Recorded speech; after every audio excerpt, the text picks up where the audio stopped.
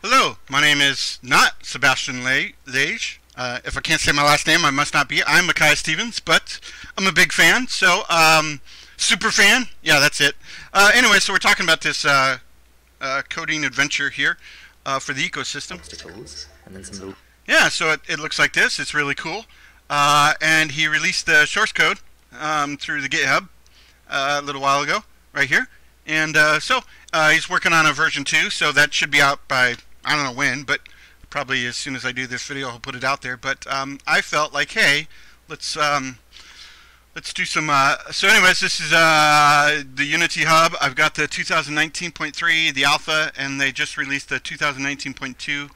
I don't know what the project was started in, so I'm just going to go.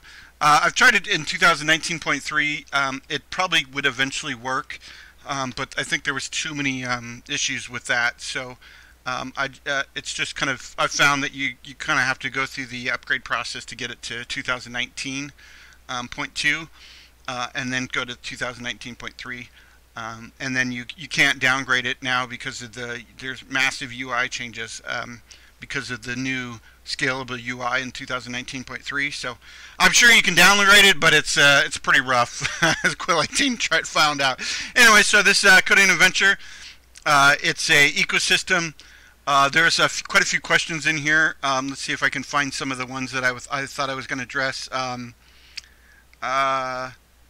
Anyway, so there's a lot of miscommunication because he didn't handle the didn't talk about the foxes and how they presented them in such a way that in the video, in the original video here, version 1, that it was that the foxes, but the foxes do have the actual needs and hungers and sort of and these always are really hard to get these ecosystems to balance out correctly. That's why our world in this ecosystem is amazing. But I'm still a newbie and I can't find explanations or tutorials for that kind of terrain biome. So we're going to be talking about the terrain a little bit. We'll talk about the biomes a little bit. They're pretty much, they're very different than one I handle. So, and I'm kind of still new. I've done this for like 20 years, so I'm still very newbie at this. So it was made in C# from Kynan here. It was made in C#. With the Unity, I think, yeah, so Sebastian does kind of answer some of these questions. He's working on a version 2.0. We can go to the, here, let's hit the GitHub. It takes these, the main dev of Unity is like, yeah, we want Unity to work in like 10.2 seconds. It's like, yeah, let's get the, let's get the 20-minute compile time to work, to build time. Anyway, so he's working on, he wants to upgrade the ecosystem simulation to current, re-implement everything to support a large world. So he did this about 18 days ago. But my computer went offline. And anyway, so if we go into the script folder, the scenes folder, I should say, we have this thing called terrain. So it starts out. This is the terrain, which is kind of a pre-built thing. It's got this mesh renderer on it and a mesh filter. I guess, yeah, the mesh filter looks good, I guess. Anyways, then it's got a terrain generator, which is his script. Excuse me, and then it's got environmental. So if we run this thing, we get an error right away. So I've actually fixed this. So it says invalid cast exception, simplified cast is not valid. So we go into here. We boot up the 2019. None of this is actually required, but it's my coding environment. I love Visual Studio, so and actually works quite a bit better now, I've noticed, with the release version. Anyway, so here's it's trying to convert a mesh render, and it's instantiating the tree prefab. Oops. Oh yeah, sorry. Yeah, there we go. Anyway, so it tries to do a tile centers. That's tile centers. It's a Britain form of center. Anyways, so it's just trying to do a prefab. We look through the code here, and we can see the environment and what we see here is the tree. It's a type mismatch. It sort of means that some of the code, the mesh render was upgraded, but that's what it's looking for here. If you go to the definition of the prefab, you can see that it wants a mesh renderer. Somehow it was either a game object or a mesh render originally. So anyways, you can just click this button right here, which pulls up the little menu. So you can see the preview works fine, but then there's no, some reason the ascents don't work very well. So what we can do, here, let me actually stop that because that won't work. Under the prefabs, we actually have this tree object right here. It's got a mesh render. It's got the tree object. You can actually double click and it goes into the mesh, the prefab scene. It looks great.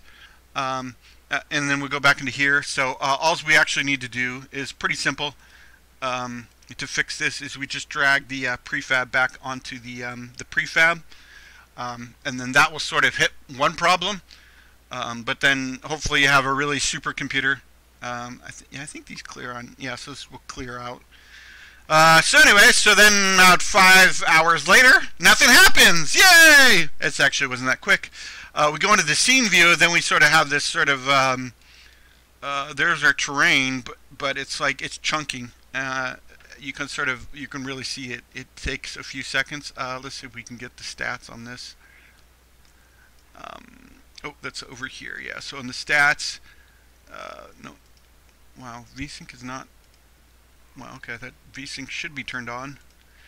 Anyways, under stats, you can see it's actually running pretty good, I guess. Well, partly because there's nothing in the scene, but anyway, so the problem here is there's a tree placement thing. So we sent that to 0.15. Oh, 0.15. This is a terrain, and then it's got this mesh sort of built on top of it. Anyway, so from there, we go in there, and this will actually get us to a better scene.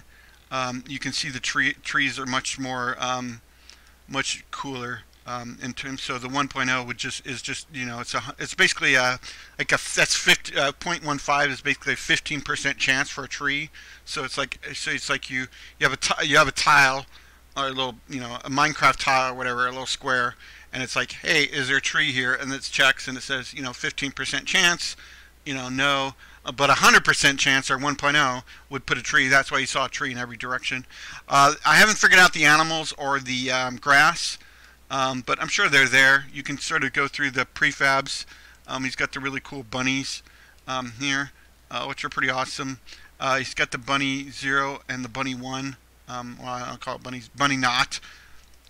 Anyways, this just means I think one's a male and one's a female. He's got the fox as well, so you kind of have access to that. And then they have their animations through there. You can see the plant as well, sort of a cool little plant. Oh, I guess that is pretty cool. Anyways, I've been thinking about, they're kind of a little big for my environments, but, and then anyways, the trees. Yeah, so the next question is sort of the terrain. So let's go back into the, so I guess the next, well, let me look at the, what you could do here is if you do this and this, let's see if we can sort of get this to be,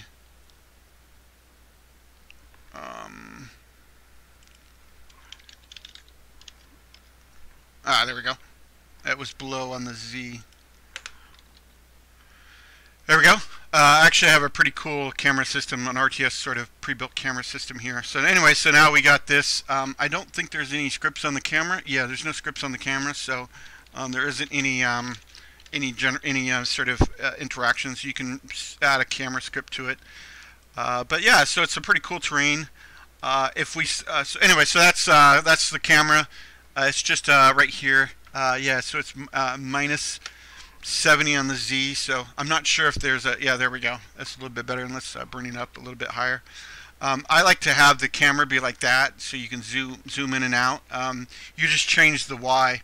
That's not what we're doing. We're changing the scale of the camera, sort of like the, let's see, the depth, yeah, or no. Anyways, yeah, you can do that through actually a orthographics. Yeah, an orthographic changer. You could change the size of the camera as well through the clipping plane or through the. But I actually prefer the perspective camera, which is sort of a 3D camera. The orthographic sort of like puts it into a. Anyways, and then from there you just you change. I think you can. I think you can drag this around. Yes, you can do like that's kind of the camera I like to have. So, anyways, that's just a simple script to check the mouse input of the get axis mouse wheel, and then apply that to the Y, and then you just have the horizontal and vertical axis being set to the X right here. Yeah, so set to the X and then set to the Z as well. Oh, my mouse is gone. Here, so we can set the camera to the Z as well, like that. So then we get this sort of RTS camera view. So let's talk about the terrain. The terrain is just a mesh, so it's pretty, so you can see it here. I guess, well, not really. Maybe we bring up a full. There we go. So your terrain is just a square terrain piece. It's got 47,000 or 474,000 verts. So it's it's basically a flat. Is that a? It looks like a. So it's basically a quad that's got the four corners, but then it's probably got individual. Let's see. How do I turn off the terrain generation, and then would that regenerate the terrain? Yeah. Anyway, so then you can see the water here is a sort of a basic filter. Oh no, somehow it's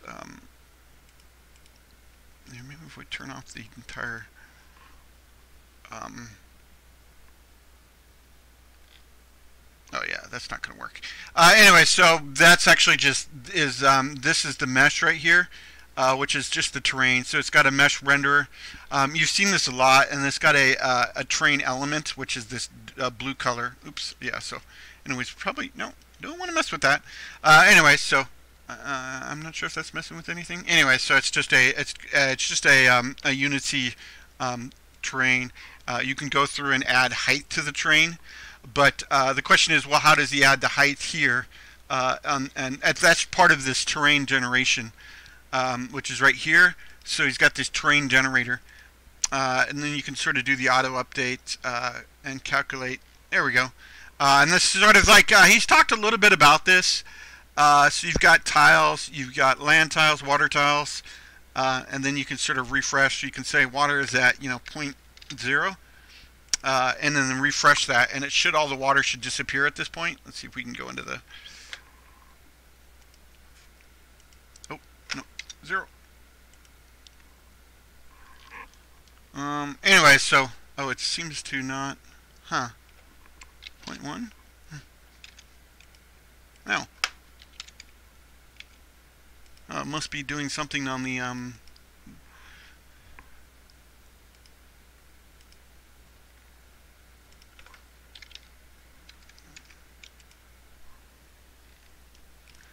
yeah, see, it's blocking the numbers. Anyway, so some of the other things too is like you have a height sort of map, and these are sort of like the so this idea is you have this height at 1 and then sand is at 0.56 and then water's at 0.4. So it's sort of where you get this height differential from here, where you've got this. Let's see if we can go into this view here. You can sort of see that the water. There's not really a good way to get a hold of this clearly, and they'll have a lot of clipping issues because of the camera.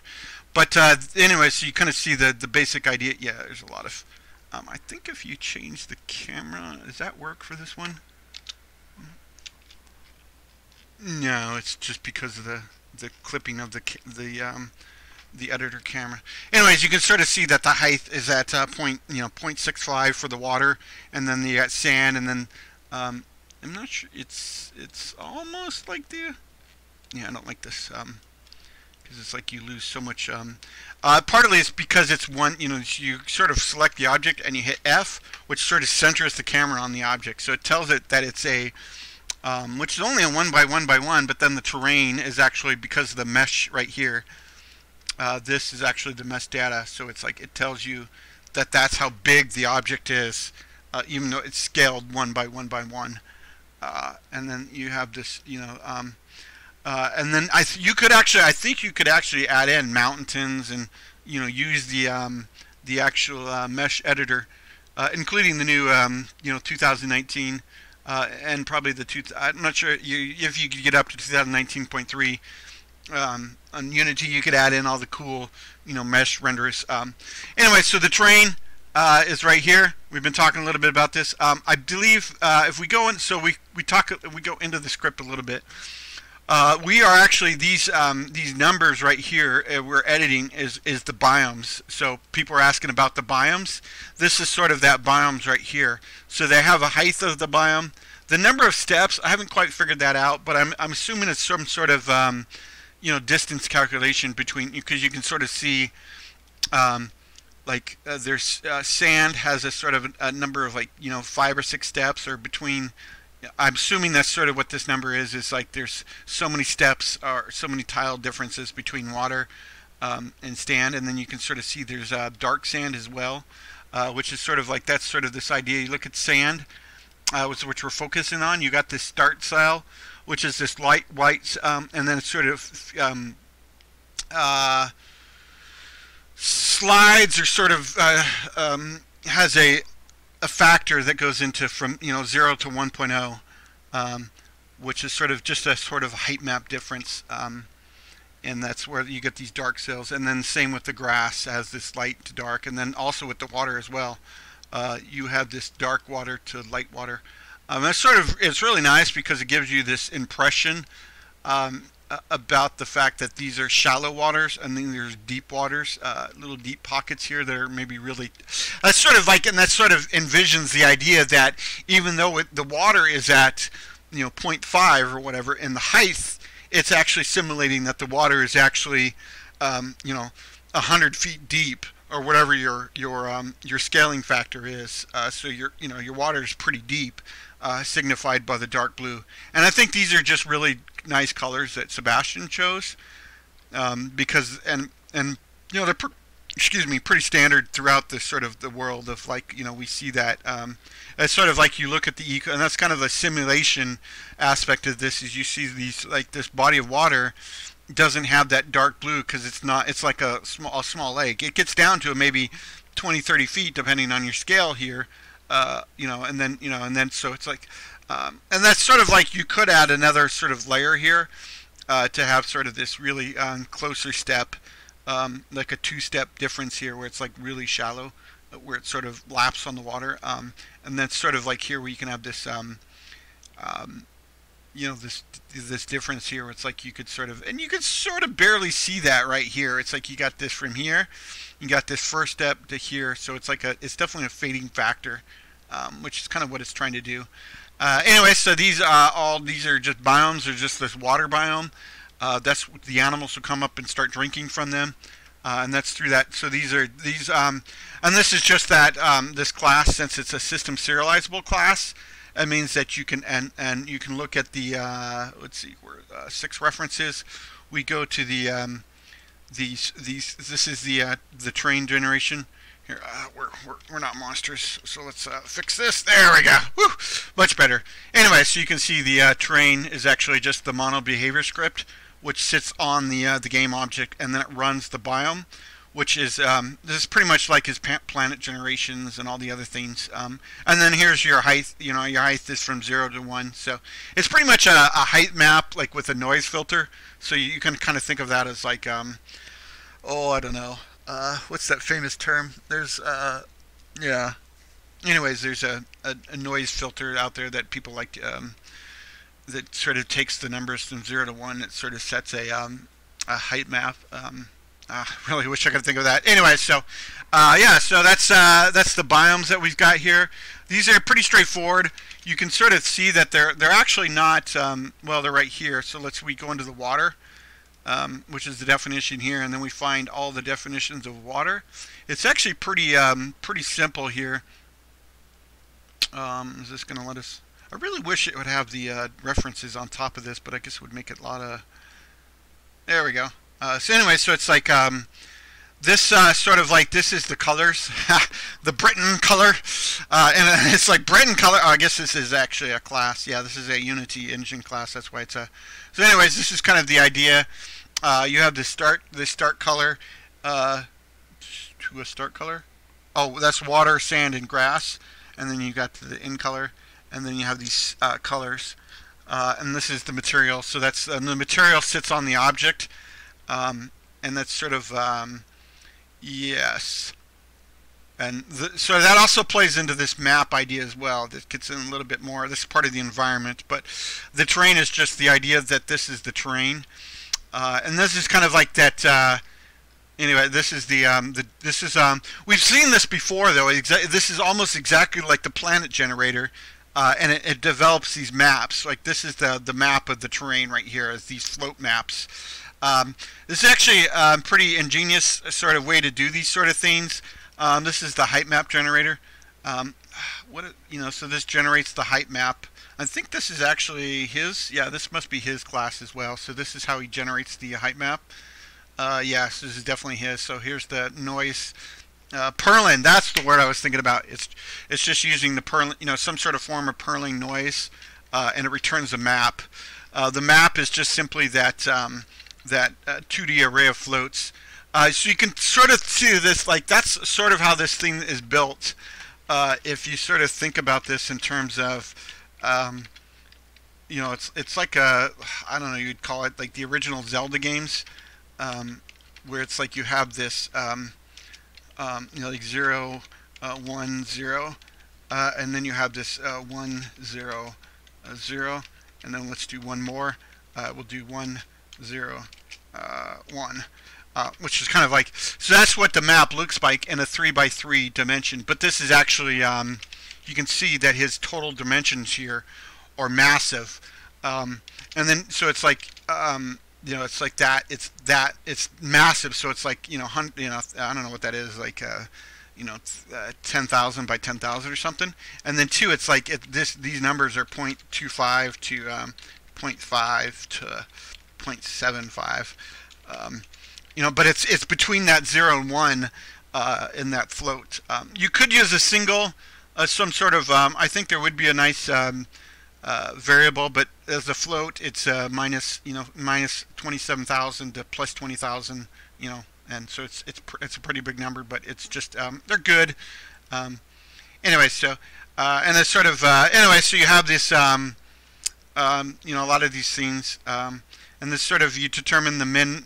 This is the min max value. So here it is. It's this is the max value of the float, which you actually set the min. So you set the min to the max, which is sort of that, 3.8 trillion or whatever it is, and then minus 3.8 trillion or 3.4, which is the constant of the float value.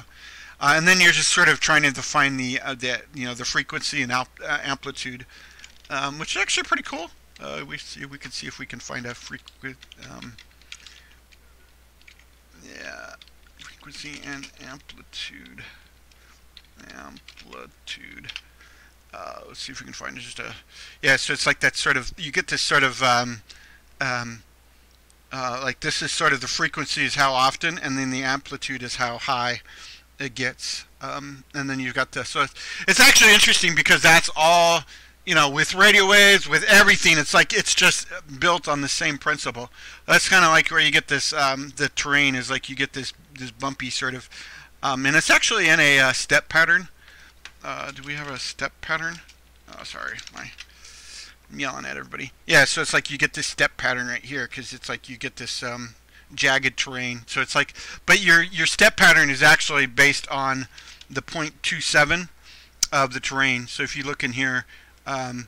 It's just these, so it's like 0.41, 0.56, and 0.1. So it's like you got 0 is the dark water, 0.41 is the sort of the midline of the actually it could be the maximum maybe.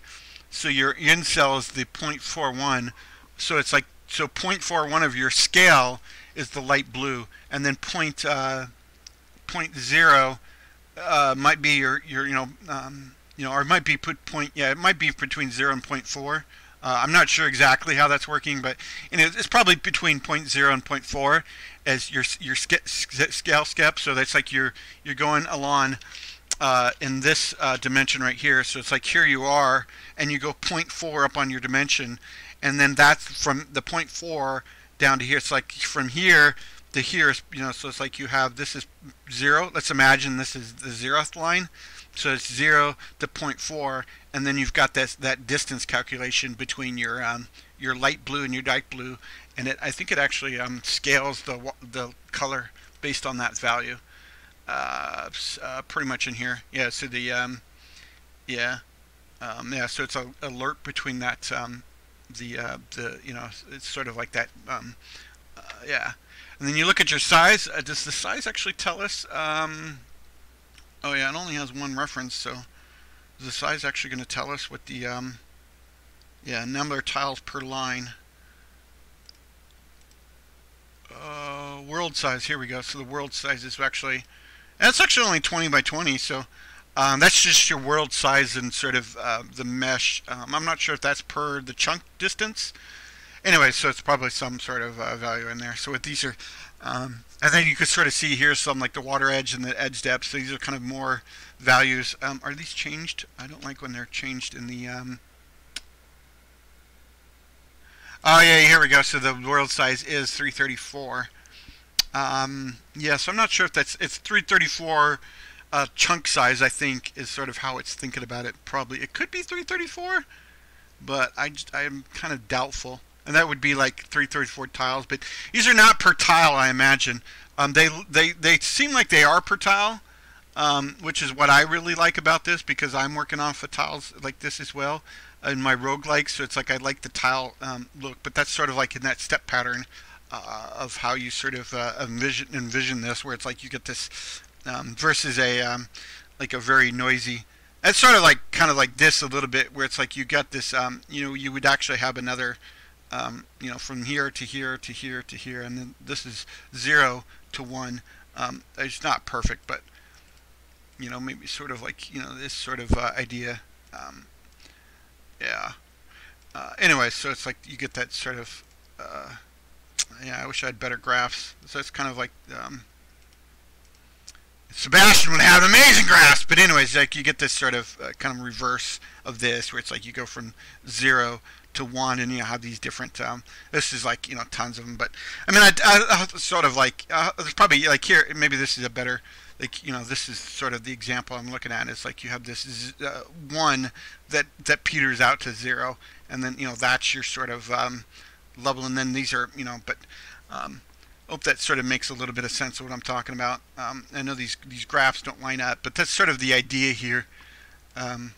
It's probably, see, like here's sort of this exact, like another really great example of sort of what it, you're looking at the math behind this, and then it's like, I think in terms of how I think about it, like this is sort of like you see that sort of same thing. These are definitely different. They're sort of taking the heat map or that map, and they're trying to map it out or doing it different ways. So yeah, but I'm kind of focused on over here where it's like you have. I guess these are sort of. I think they make some sense. So you can see that, and that's the Perlin noise. It's like you get that 0 to 1. Where that's sort of the Perlin to the height map to the. Anyways, so from there, so we have these, and then the terrain is actually right here. Is you have this vertical, so the terrain data is sort of in these triangles, which is like the normals and the verticals. You can sort of see that all over the internet, and that's right here where you have this mesh. We saw that in the cave generation. We saw that in the, it's basically taking a mesh, like a solid mesh piece, and then up, and having setting the height of the mesh, and that's why you get this really interesting look here, where you get the height. I actually use cubes. This would cost me, it actually would cost me. It actually tells you right here. Right here in the the terrain, right here, this would actually cost me. That's 474,808 divided by 4. It would cost me 118,000 tiles, and then that's times like 8. That would cost me not a million vertexes, but he's only and that's sort of it. It's like he's using the mesh as the terrain mesh as one and then you can sort of think about that the same way as like, so you would create this little, example mesh right here, and then you'd create the 3D object as the cube, and then I have this at point 1 right here, and then you can kind of look at this as like that's sort of the here we go. Let me bump this out. So that's the object that we're looking at, and does that fit? Yeah, so that fits, and then we have this offset by 0.5, I think, just because that's standard, standard. And then so you can sort of see like that's well, this is actually quite tall. Is it 1? Oh no, it's almost like 2. It probably doesn't.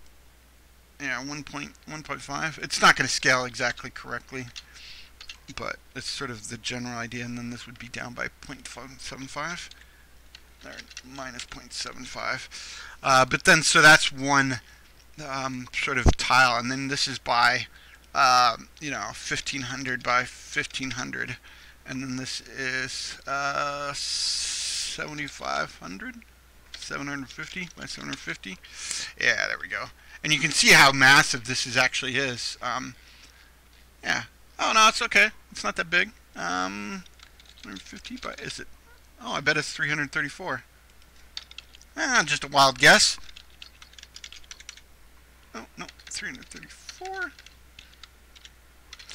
Anyway, so the number 334 is his train size, and then you have that. What is that? 334 divided by 2. Don't do math on screen. Is 167.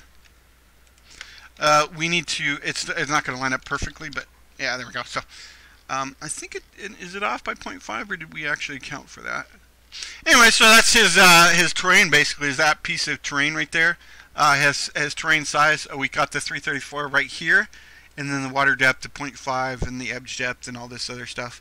And then so that's the we don't need the box render, but we have this cube, which is actually right here. This is 24 verts because this sort of cube is stretched and scaled. But that's sort of the idea, is that these terrain pieces are these individual like, so here's this vertex is right here, so it's like a quad, which is probably divided down. You can see that all the time. Like if I created a 3D object, a quad. Yeah, and we'll just say like -5, and look at the quad. You can see the quad is sort of oh, and then we have to minus 90 or 90, and then you can. I don't think we can see. Can we see the quad? Yeah. So then here's the quad right there. Is like that square, and it's cut in half, and then so it's and that's sort of just boring details, but this is the left-hand rule, I think, or whatever. So it's like 0, 1, and 2, and then 2, 3, and 0, or 0, 1, 3, and 2, and then you could have and that's, or if you have the separated. Anyways, Sebastian has tons of videos on this as well. So he's it's sort of like and that's why this terrain right here on this quad has these. No, not this one. His. It has. No, that's the actual. Yeah. Oh, this is the material. Or the yeah, it's just the material. Oh no, is this the one? No. Come on. Oh, here it is. I found it. Now in panic. Oh, that wasn't it either. Oh, it's the mesh. So the mesh is actually the that's the data. Is we're editing. We're sort of editing the mesh data right here when you set the vertex, and that's also the UV. So and that's all that sort of data as well. Anyway, so then we have all that mesh data. We create the mesh data, and then we update the colors based on the color of the things, and then we got the biome info. Anyway, so let's we talked about we're sort of where we're at in the environment. So let's go on from there to the environment. Where did I stuff that piece of? Oh, here we are. This is what I'm looking for. Anyway, so we have 334 of these float things. Let's let's go into the environment. So because that's sort of, we'll talk, we're going to move on from there. So that's hopefully people can see that's how we get to this sort of terrain looking object. Let me take out mine. So that's how we get from this single. You can do the same thing by just going create 3D object terrain right here, and there you go. And then so this is I think this is this this actually might just be a is this a mesh object? This might be a sort of just a simple let's see, no, this is not cool features. I think I can get, yeah, maybe not. Come on. Sorry, I'm not sure why. Oh, I think it's freaking out. It's like, you can't do that. I'm like, no, really. Okay. Oh boy.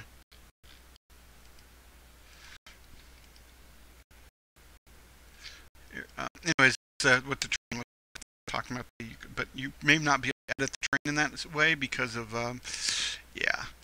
There we go. Do we have a? I was wondering. No, there's the fox. Yeah. There might be a terrain object that's actually like a mesh object that he's created. He could have created that in code. Yeah, here's our new terrain that we don't need because, yeah, that's the one we created.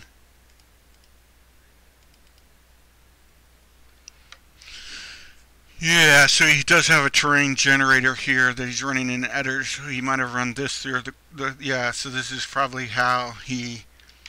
Well, I think that's actually, if you look, that might actually be the terrain right here, because he has the terrain generator here, and that is actually how he gets that's how he gets the refresh button here, probably. But if we look at that, we'll see the refresh button. This is the editor code right here. Here, I can't see. Yeah, so here's the refresh button, and then it just says generate, and then generate. But why it forces the numbers back is beyond me. There's probably something in here that says you can't do that. But anyway, so yeah, it's probably all these are set through that.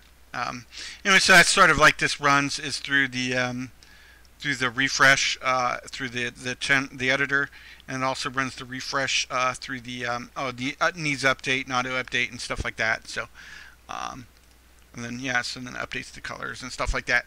Anyway, so it's a long and short is how we get to this environment. It's probably more like a generated mesh data object instead of the terrain data. Even though he's calling it terrain, it's probably not the terrain like the Unity engine, and that probably saves him a lot of overhead as well. Is he's just editing a sort of a piece of the. And you could actually include like the marching cubes and all the other data into this, the planet as well. That's what I'd really love to do, is sort of see this terrain data be implemented into the planet data, so it's like you can have this individual tiles of the planet be generated. But anyways, that'd be a little bit more complicated because of the spear. So anyways, we got these flat tile, these sort of flat maps. This is sort of just like a 2D array is all this really is. But if we let's look at the map. I guess that might actually be a good idea, because the map really is the idea of this object. And the map, it doesn't really have anything. It has the vector 2 of the centers, and then it has a list map of the living entities, which is sort of. So it's like in by in regions. This is actually where you get regions. I would call these chunks, because I'm sort of familiar with a Minecraft chunk. Let's see if I can get a good visual of a Minecraft chunk. It's and I say that a lot, and I think people are like, Minecraft, what's that? It's just Notch is just one of the most chunk example. One of the most influential programmers ever. So, yeah. So this is kind of like a horrible so this is what a chunk looks like. It's a 16 by 16. I think it's a 15 by 15 in Minecraft. I don't like it because it's a it's a prime number or something. I don't. Yeah, so these are kind of like more like what biomes look like, and is here is you got this this shaded area of the biome, but the chunk is actually doesn't care because it's set right here. It's like this is your chunk area. Can we get a viewer? And it's actually I've noticed one thing that's different about this area. Yeah, like this is a chunk, and this is the chunk, but this isn't a chunk because it's there's and these are not chunks, in fact. This sort of they're like that, but chunks are actually, they don't care. Normally, they don't care about what's under them. It's just it's how the world's loaded. You can see that in Minecraft is like, yeah, it's sort of like this idea as well. Is yeah, well, it's sort of a different idea, but yeah. Okay. Is there a way to show a bad chunk loading? Yeah, anyways, this is like what a chunk would look like. It's sort of like you get this, see, it doesn't care. It just cuts out whatever it is. And this is, one chunk survival. This is pretty cool where it's like, but it just gives you and this is like where from the bedrock all the way to the sky level. So this is down, maybe at negative 256 to positive 256 would be the chunk. And they're 15. This is an example of maybe 3 chunks. So here's one chunk, second chunk, and a third chunk. And these are maybe subdivided in sub-chunks, but that doesn't really matter. So that's what his regions are sort of talking about, is these ideas. Let's see if I can find a bad Minecraft not loading chunks. You can see these on these, yeah, so like on these really bad, like here's a really good example of like, here's an area where it's like it's just not loading. Well, this is what it looks like, but you can sort of see here, like these worlds loaded in. This is kind of but you can see right here, it's sort of half loaded this chunk, but you can see right here is here's the chunk, second chunk, third chunk, fourth chunk, fifth chunk is sort of like the, this sort of this square size. Yeah, so let's see if we can see some better. I mean, this is sort of what it looks like right here. Where's that? Yeah, so like this is kind of what it looks like, but then these caves are sort of a separate chunk. And two, it's like this flat chunk up top is like the surface chunk where it's like rendering everything above, and these could be entities as well that are not part of the chunk. I don't think that's how it works, but yeah, yeah, like here it's like this is like, it seems strange, but you have to think of like this is a 3D representation, but this is the face of the chunk. So it's like, even though it looks like it's in 3D, the chunk is like right here and right here, and it's like it's up and down, and it's like you have to rotate this almost like 75 degrees or something like that. Yeah, so that's kind of what I think he's talking about, is in these regions is like you get this this really like here's a really good example. It's like it just cuts out the chunk from the bedrock, which is like probably where this is, all the way up to the top. It's actually probably interesting. The new Minecraft probably doesn't, the bedrock goes down below. It may not, but it may just be void, which either teleports you somewhere else or kills you. There may not be nothing, but that's kind of like in Unity right here. You look out here, you see like the gray worldness, and there's nothing, it goes forever, but in your game you sort of limit this. So so these are probably so it's, anyways, the regions are square because of the map what we're talking about here. This in the environment, I think this is a 3x3 chunk that I'm talking about, and that's a flat flat surface as well. There's no height. In Minecraft, we have these heights, but just that's how you get the depth in Minecraft. But there's no actual height, and you can actually see too that there's the purlin noise that we're sort of seeing here. Is that that there's some sort of it's a lot more complicated too with the Minecraft, where you have this height as well. So they have this water sort of fits in where it thinks it wants to fit, and probably has all sorts of, and then you got sand, and it's sort of very, and then like rock, more like the bedrock up to a certain level is sort of like you get the rocks, and then it probably has, and then you get sand to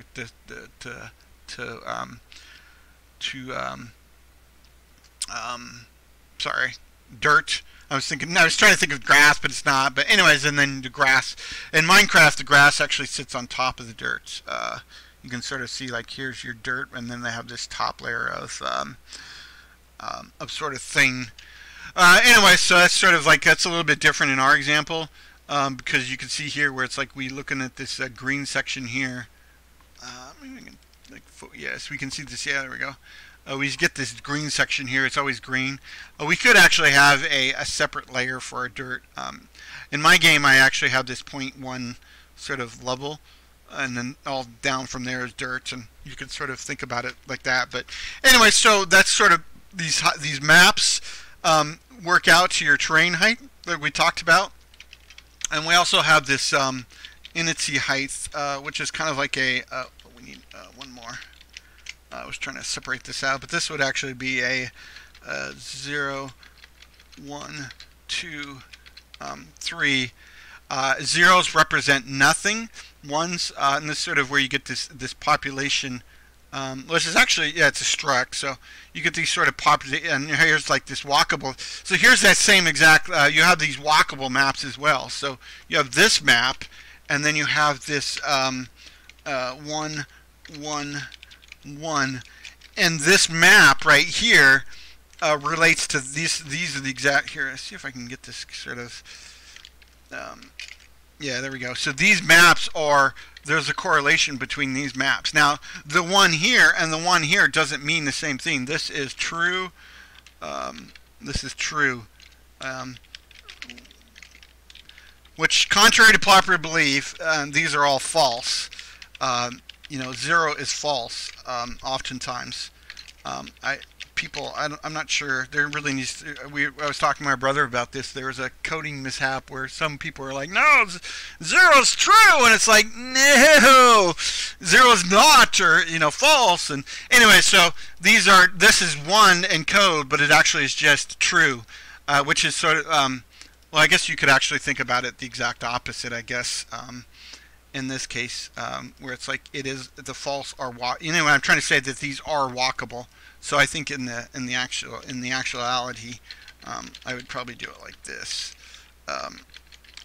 because we're talking about, is this walkable? True. I want to reverse all these, and anyway, so just the idea here is that we have this other map that's sort of like the true is that's sort of like the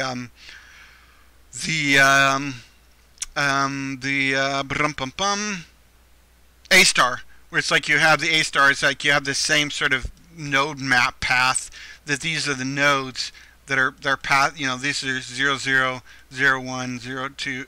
0, and then 1, 1, 0, 1, 1, 1, 2. It's like you got this XY map of and these are just the walkable. So that's also where you can see these walkables are in these.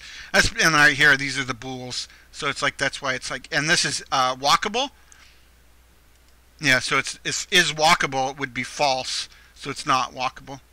And walkable would be true. Yeah, so it's walkable would be true in this sense of the word. So this would be. I like to do the exact opposite sometimes, but yeah, so it's like But anyway, so. And it's like sort of the difference between what makes sense to the human versus what makes sense to the computer. It really doesn't matter to the computer, but these are just zeros and ones. These are actually probably more like is a struct of bools, which is actually just a immutable sort of. It has this all this data attached to it as well. So these are like this true string is actually a functional return. And then the data is actually I'm not sure really where it is, but there's some data. There's data object here that converts what the object actually is. You can, and so it has all these. Yeah, so it's just a. I'm not sure where the actual. There is a piece of data here that actually confirms what the data actually is. I don't see that exactly here. It doesn't jump out at me, but there's actually data that probably says 0 or 1. It probably could be convertible to something else. But anyways, internally there's a piece of data that says that it's 0 or 1 basically. And then it just converts that. 0 is false and 1 is true. Or it could, so the hash, it's not the hash code. The hash code is something sort of like internal to the I comparables need the hash code because you're trying to compare the hash, which is the actual ID of the code. Anyway, so that's sort of the Boolean value, the walkable. That's sort of where you get this idea where the critters can walk. So that's where you don't get the critters walking on top of each other, and then they can, like if a tree is not walkable, and it's sort of is a grass. A grass is probably walkable because you're sort of sitting on top of the grass, even though it's underneath you, but it's sort of. And then rocks are sort of, in my game, rocks are not walkable, but sometimes you can think about, well, someone's standing on top of this rock, or and I think it's just easier if the rocks are not walkable, and then you can sort of mine right next to the rock because they're a little bit more larger. Anyways, we got this seed. The seed is sort of like based on this height map generation. Population we haven't talked about as well. Let's go into the population. The population is actually pretty simple under the environment. It's sort of like the biomes, but it's sort of the biomes. So you can see we have two populations. One's the bunny and one's the fox. The population is actually just, I think they're, oops, here, they're just critters. I think is how it's sort of the subclass. No, a living entity, sorry. It's just a living entity. I call them critters, but it's basically, this actually makes a lot of sense because it's just a living entity. So this is sort of where you get the idea. A living entity it actually has something that has a coordinate. The coordinate is actually what he actually came up with on his own. This is sort of like the X. You can call this a vertex 2, but he was talking about that he was having trouble with vertex right here. The vertex 2 int, which was causing slowdowns and big loops. Because you're running 10,000, he's running 10,000 pieces a day, or 334. So it's 334. I don't believe that, but it's 334 by 334. So he's running over 111,000 no data elements. So that's I'm trying to showcase this as a 3x3 or 2x2 012 map. But it's actually, it's 11,000. What was that number? Oh, shoot, I lost it. Oh, sorry. How are we on? An hour, barely an hour. We're good. It's 334 times 334, so it's 11,000 by 11,000, which is sort of, that's the map. So it's 11,000 data pieces. 110,156 data elements. So, and that's like not even including, that's the map right here. So there's 110,000 vertex 2s, 110,000 walkable terrain right here as well. Right here, so you have the walkable is 100, and then I think if you look at this, go to the uses. There is 111,000 coordinates. I think we passed through the size. Yeah, at some point we passed through the size. Yeah, right here. So the terrain data dot size. Is that?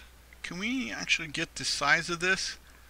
Let's see if we can actually attach to Unity. Oh yeah, run, go, buddy. I think this could be 334, or it might be. I think it's actually going to be. Yeah, here we go. We are actually yeah. So it is 334. So it's 334. So it's not that bad, but yeah. I guess that doesn't make a lot of sense to me, but I guess that could actually yeah, so it's just the terrain, which is actually, I was mistaken that this is actually just a piece of terrain. That's a class. Yeah. And then it creates the size right here, and then, yeah, so. I was just thinking, like, is this really, is this, 1, 2 to 334 is my question. And it possibly could be. It just doesn't feel like it, but maybe that's per chunk. Maybe there's 334 chunks in these, or regions that he's calling them. So 334, 334, 334 to, to whatever. Anyway, but I mean, it's really essentially the same thing. I think it probably is based on regions. But anyway, so the living entity is it just has a coordinate, and then it has the map index. The map index is just sort of that. It's a really complicated number. Ba-dum-bum-bum. Well, how do we get the index? Yeah, okay, so it's just the list of so this is the list of the index. There's a complicated formula for this. It's a, what is it? Oh, no, we're at Google. Google, how do I get to Google? The 2D array index value.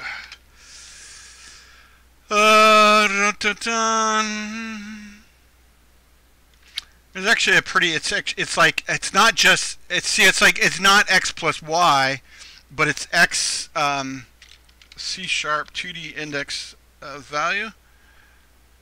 Yeah, I think this might be it.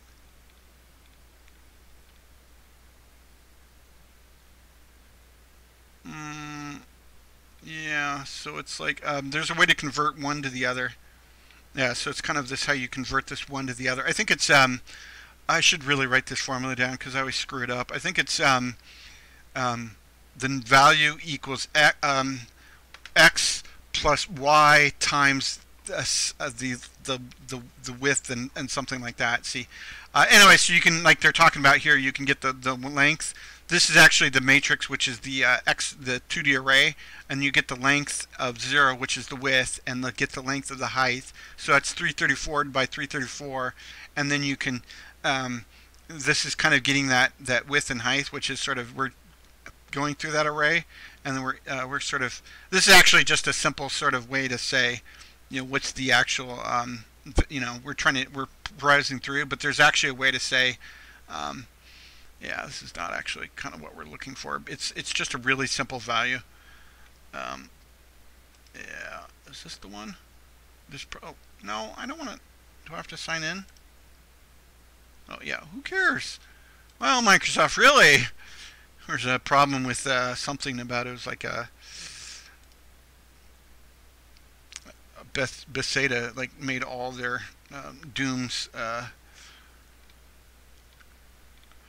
Anyways, there's a way to get the actual index. But we're just trying to get that index value here, which is kind of like this is maybe because it's a list value here. He can get the region XY, and that's sort of like, I guess that's sort of it. This is actually the coordinate XY is that coordinates the 110,000 divided by the region size, and his region size is what does it tell us? The region size that's kind of like that chunk size that it's in Minecraft. It's like 15, but in here it's probably something different. Can we get that value?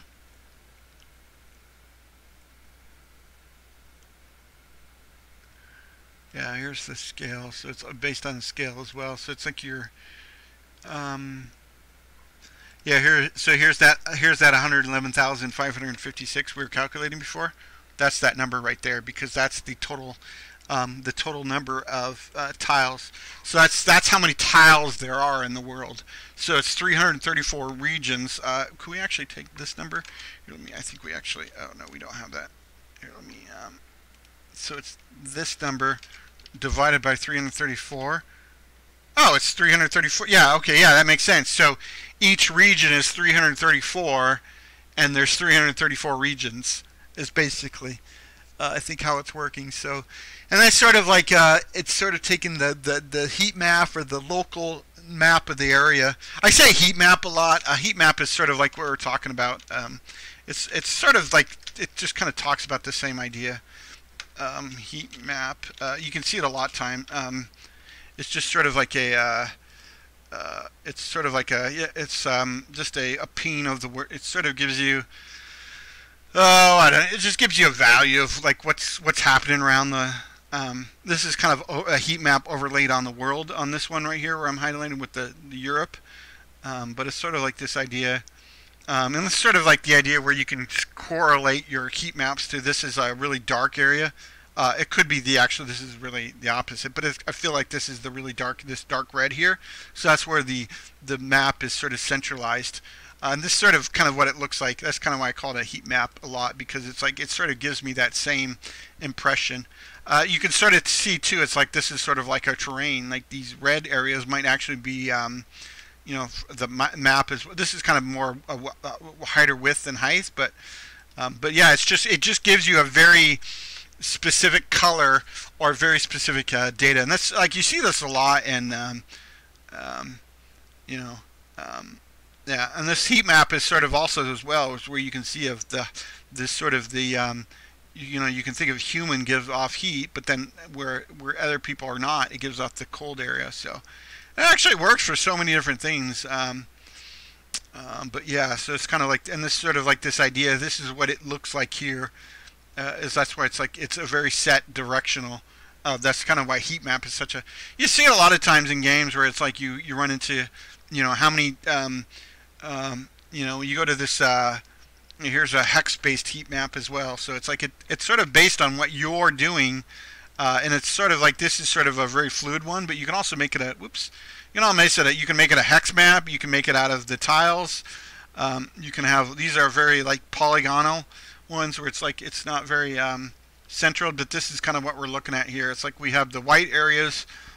Or the light areas, and then the dark gray. Like this is really high, but so it's like if this is like could be like a health pack, and you know it's like everybody goes to that health pack, but then this is kind of where conflict happens a lot. You can see that in first-person shooters a lot. So those sort of, and this is sort of as well as like these sort of centric zones of something's happening there. It's sort of to the computer.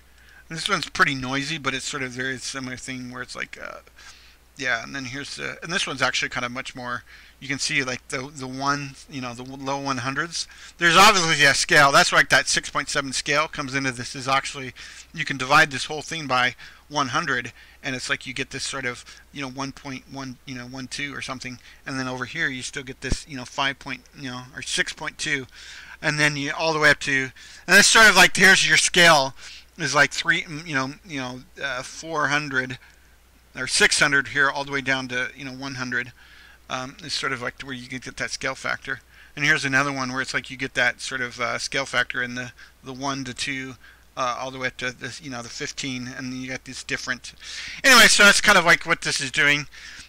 You've got this map is just this is probably the regional map. Yeah, so it's this is 334. So the map is 334 by 334, which is a 334 region. So that's where you get these it's like basically a chunk. Each chunk is 334 tiles wide, and then you're looking in that general. This is sort of like you're looking in that general area for for mates, for food as well. That's anyways on the environment. You also have the a lot more as well. In terms of the population, you also have the the tile, the walkable, of various. I'm not sure where the yeah. So here's the water map as well. Here's the array of visible tiles from any tile, which is the coordinate. So it's like looking for the water. It's sort of like you're sort of trying to, yeah, here's the prey map and plant map. So that's why this map is such a valuable class, because it's sort of, it gives you the map of living entities, which could be, I think, plants. Are plants, how do we get plants? Plants might be actually part of a living entity as well. Yeah, it's just a plant map.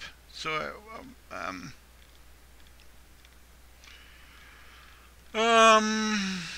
so that's sort of like the idea where we're getting. That's where we first started, where we got that crashes, because we were trying to set up a yeah. Here's the tree, so that we got the tree data, and then eventually we'll have a plant data here.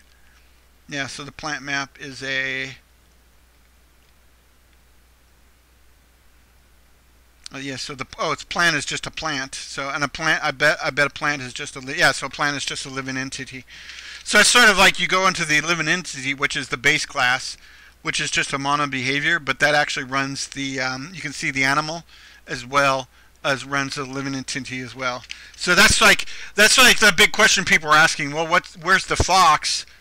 It's you should add in a diet for the fox, and you should add in a lot of that stuff as well. But then you can see here that the plant, well, these are based on the plant, but the plant is basically, and it's sort of like here's the diet, and let's like sort of see where you have a heart. And this is actually where you could actually add an omnivore as well. So what's an omnivore? So a herbivore eats plants, a carnivore eats meat. So what's an omnivore? So if we pull up handy Google, an omnivore is a collection of every single universe. Oh, no, omnivore. Oops, my bad. Vor. Come on. Omnivore is an animal or person that eats food of both plant and animal origin. So that's like a sort of that idea. Did I actually spell omniverse? No. Oh, I see. Anyway, so an omnivore, which is a meat and herb or meat and plant eating. Some dinosaurs were like that as well. So, and then here's your diet. It's sort of like this idea. So the foxes do have that. It wasn't showcased very well, but the foxes actually do have this. Oh, it's just a diet. Yeah. So the diet. I don't like how this works. I think that these should be like this because that makes a lot more. But these are subclasses of animals, which have their actions and then their diets, but then this sort of gets in this. This really should be. I have this under a namespace ecosystem or something. This should all really be under a namespace because then it would not, not mess with a lot of code here. But under the ecosystem, then you actually have. This is probably how I'd clean up some of this code as well. But anyways, you have these diet and these creature actions.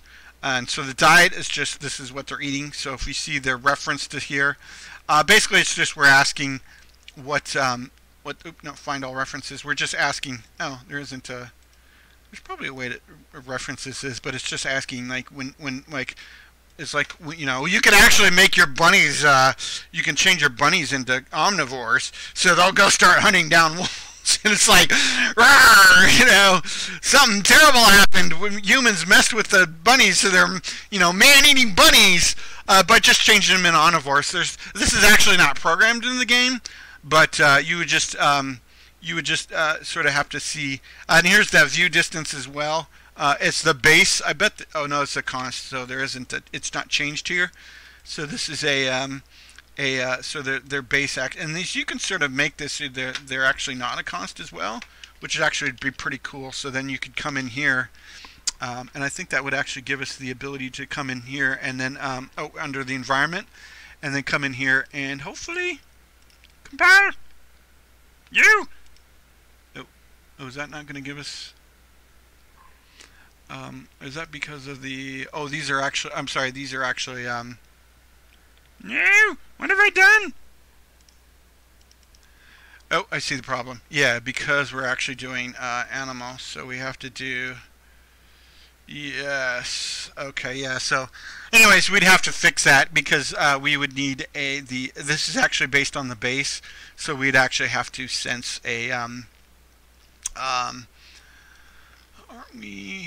we in it? No, this is the environment. So we'd actually have to somehow come in and give us a who's actually asking for this? Yeah, part of the animal. So we'd actually have to pass in the do we have that? Yes, we'd actually have to pass in our max view distance here to sort of make this work. Would probably be one way to do that. So then we come in here. Basically, so then we have view or view distance. Here, let me. So I tend to like to write code like this because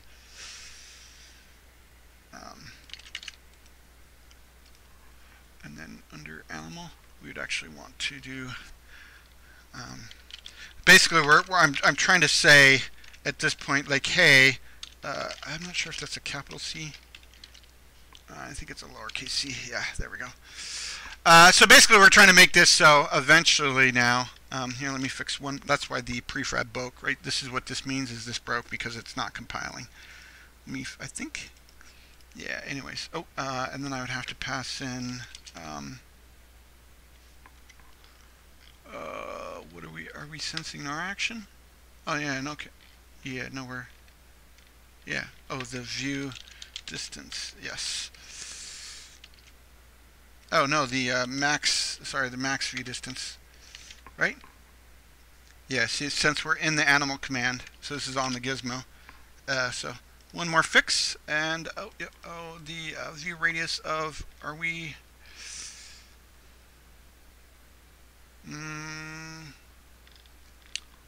Yes. Oh, this could actually be this is the.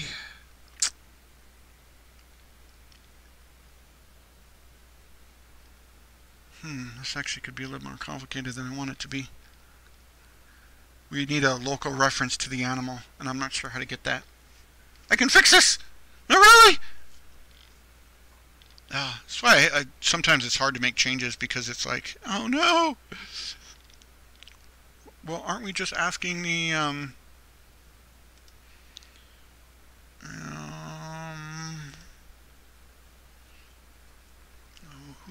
who's our local reference?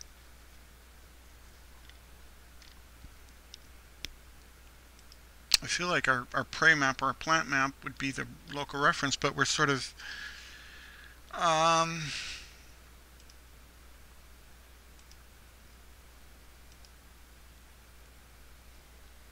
distance ascending closest water tile. Yeah, so we need a local reference here to our view distance. This is based on an assumption that so I'm trying to make it so that the animals have variables, like bunnies have 7 sight distance and foxes have 10 sight distance. But the problem there is this is not based. This is sort of based on a set distance, and we're actually in the. This is actually in the environment has a set distance instead of per animal. It's, you know, it's like which is probably not how I'd want to do that, but yeah. Oh, sorry, I'm pretty OCD about code. Anyway, so you can see here is our, this is the initial populations. These are the ones we're actually trying to change here. I think we can, yeah. Well, one thing we could actually do is sort of say like the int view radius equals 10, and that will fix. I think that will actually leave a bug in the code, because we're assuming a sort of a distance of anyways, that should actually now compile. So now we actually get the view radius of the bunnies to 7, like I was talking about, and then we can actually set the view radius of foxes to hey, fox, you fox, hello, you don't have a foxes don't have a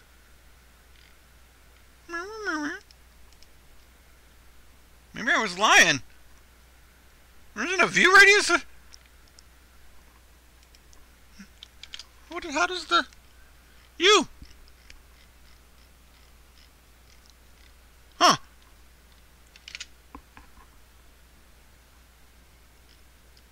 That's strange. Anyways, this is getting about an hour and a half of video, so it's going to take a long time to upload. Yeah. So let's spend a few more minutes. Anyway, so we gone through. We can see. Oh, there isn't a the initial population is not here.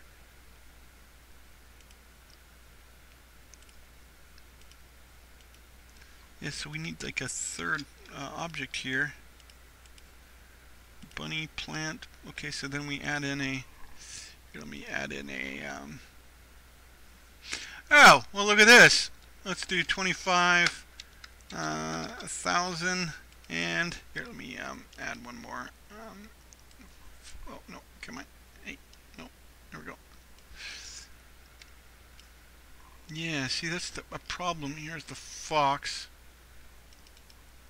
Anyway, so I'm debating whether or not the fox should have the animal behavior. I thought that's, I assumed it did. So so it's actually, let's make it a carnivore. Remember, we don't have omnivore actually set up. We're just talking about this. I was thinking about getting through their current action, so it's pretty much talked about in the video. Okay, so now that we have that fixed, we can actually go through the environment and go through the project, and now we can actually, because this is a list of animals, now we actually set up the fox, and we can actually fit, because the fox wasn't an animal, it couldn't set it up like that. Oh, and we forgot to set, let me set one more variable. We'll set foxes to, I don't know, 5. Anyways, this is some of that balancing features here now that we have, tons of plants, tons of bunnies. They actually should now show up in the world at some point. Ooh. Okay, so now, anyways, you can see we have plants now, right here. And then we actually have bunnies now. So under our hierarchy, oh yeah, woo! Yeah, here's a serious bug. It's not a bug, it's a feature. Anyways, Unity is not a very fan of putting everything into one single massive list like this. Anyway, so then we can actually look at our foxes. Not sure why. Yeah, so now our foxes are actually out in the world. We need the sort of a camera better. Anyway, so that's sort of, there was the problem with why the animals weren't generating as well. So anyway, so I'm not sure why. There's probably another problem here about why they're not. Let me look through. Anyway, so we set up the initial population map. Oh, here, let me show the map debug. Yeah, here we go. Anyway, so this is kind of exactly what I was talking about. You can see now that this is a chunk area here. And this is the center of the chunk. So this is like, so it doesn't really care. The biome of the water biome doesn't actually care about the chunk or the region as they're called. The other thing too I wanted to point out, these are not perfect regions, because over here you can see that there's a dead region over here where the environment is not set up to be inclusive to the max region. I think it's actually, does it happen on both? Yeah, on both ends. So obviously there needs to be a way for this to be, there, add like, I don't know how many ever items there are here. So yeah, and then yeah, see it. I prefer this to, anyway, so you can see like you can see all the regions that he's talking about here, based on the environment, and that's just a little debug feature down here. The map view distance, yeah, and here's the map view right here. So here's the map view objects. This is sort of like eventually setting up this idea that we can have a let's see if we can set this to 1. This is sort of like that viewable distance in the map, and let's see if that would actually change so what we can actually see. No, I think that's part of this idea that eventually you need to sort of eliminate what you can't see, and that's why it sort of gives you this. That's why Minecraft loads in these chunk data. Anyways, let's go on to there. Let's talk about the population. Well, let's talk about the animals. Yeah, let's go to the animals. Anyway, so everything's a population. No, population is actually just a. So population is just a living entity and a count. So that's why we have originally we had the plants and the bunnies, and we just increased the population to 3. And we couldn't add the prefab because the fox wasn't an animal prefab, so we just set the animal prefab, which is a subclass of the living entity, which is a subclass of just a mono behavior. So it's just expecting the. So this is also includes. So this is like plants, bunnies, bunny 1. Which is kind of a subclass of the bunny type, and then the fox. You can also have a dog, cat, rodent, any number of things here. And you can also have, I think, trees, and then rocks, any number of things. Even though rocks are not living entities, it's sort of like sort of where it gets kind of a little like living entity. That's why it's just basically where it is. Like this is the actual coordinate is probably the local coordinates, and this is probably the regional coordinates. Regional coordinates. You can think of this as like this is the coordinates times 334. Basically, it's the idea. This is at this, and the local region is this is between 0 to 334, 0 or 333 probably, and 0 and 333, which is sort of where this is. But it's actually, and this is actually the map coordinate, which is actually the coordinates of 334, which is that, there's actually probably, I'm not sure if there's 334, these little square chunks here. We talked about, these may not be, hello? I asked. Oh.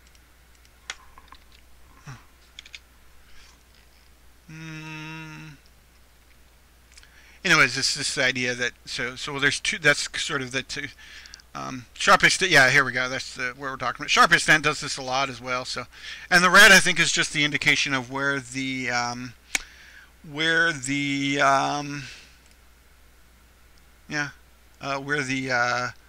this map chunk object is right here.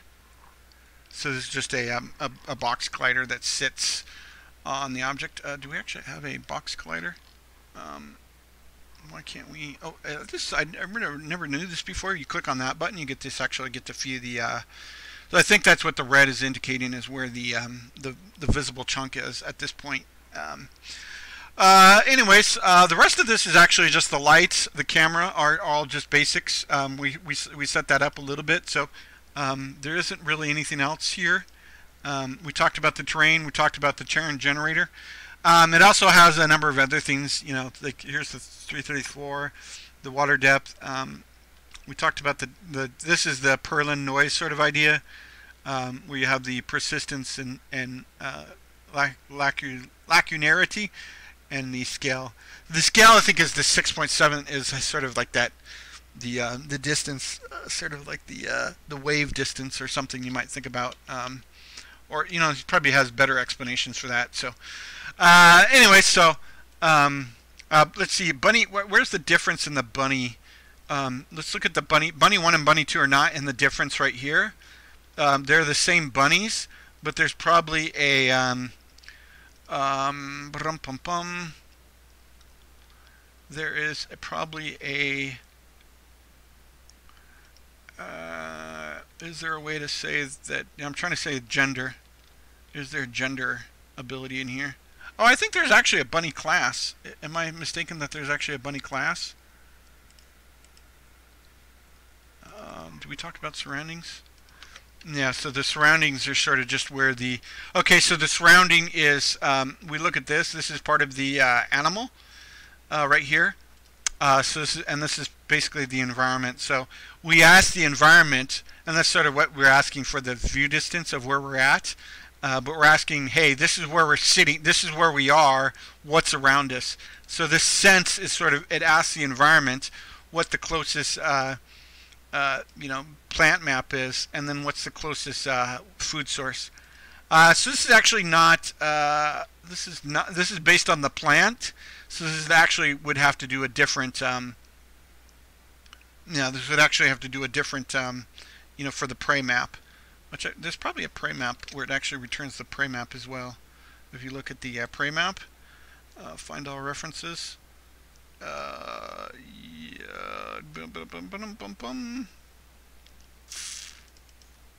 No. This is feels like it's old code for some reason. Anyways, there's a prey map here where it actually has a yeah. Anyways, so a lot of these is also you use these registers and plant death. So it's like the environment is like another really good example of this was Quill18 did this one where it's like gnomes and badgers, and the gnomes would eat plants and then run into things.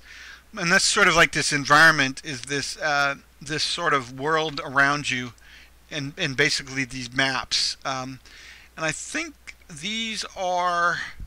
I want to say the environment is actually part of a. It's part of a larger. It's like the region, but it might actually be the entire region. It may not. May not be the. It may be the actual. I'm not sure if this is actually included this 334 or if it includes the the entire 11,000 nodes. Basically, that's is kind of like the environment is the 11,000 nodes, and some sort of either in the regional, where it's like you have this little, local environment, or you have the world environment. It's like the world is kind of what it's talking about, and that's where you get and that's kind of where it sort of thinks about is like this is your.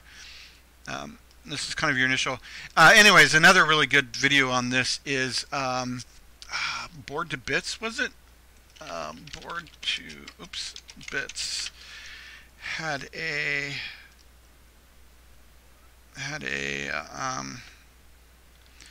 procedural systems, and before the flocking.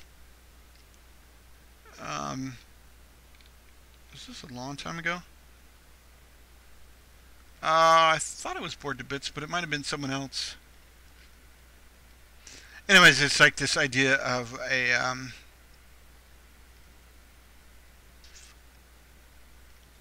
yeah, it may not have been Bored to Bits. Who had the forest critter C# Unity? I'm sure lots of people did this, but I was thinking about a very specific one that actually had this pretty recently. No, I'm not seeing it off the top of my head. Anyways, it was like this idea that he had this forest idea. I thought it was Bored to Bit. Anyways, it was pretty cool. It was sort of the same idea. Yeah. Anyway, so you basically have the environment. It's sort of, and then that is the environment is sort of what you can see in here. Through the accessors of the environment. So it's like when the plant dies right here, through the plant, it actually, here's the amount remaining. So a plant is just a living entity, and then it just has the amount remaining, and then it's sort of like, and then when the see, the environment is not being consumed here, so the environment is actually consuming. The plant is actually consuming. That's kind of the video where he showed you where the plant is the rabbit is eating the plant at 0.1 a second. So it's like you have this consume factor that's like every so often you eat the plant, it gives you yeah. I really wish I could see.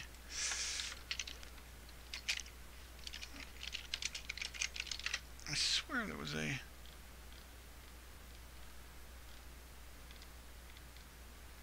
Anyways, Quill 18 actually had a. It was almost the exact same thing. Gnomes and badgers. Let's see if I can find it from gnome and badgers.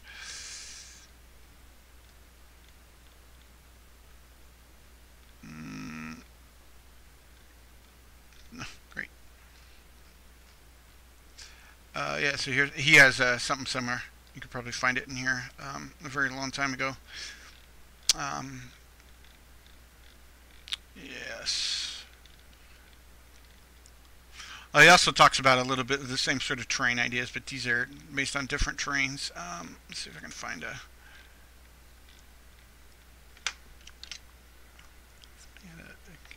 You can search gnome. No. Critter. Okay, I swear. Anyways, it's definitely there. Sorry, probably why my videos are 3 hours long. But yeah, it's just a. Let's see if I can. I think it was before the.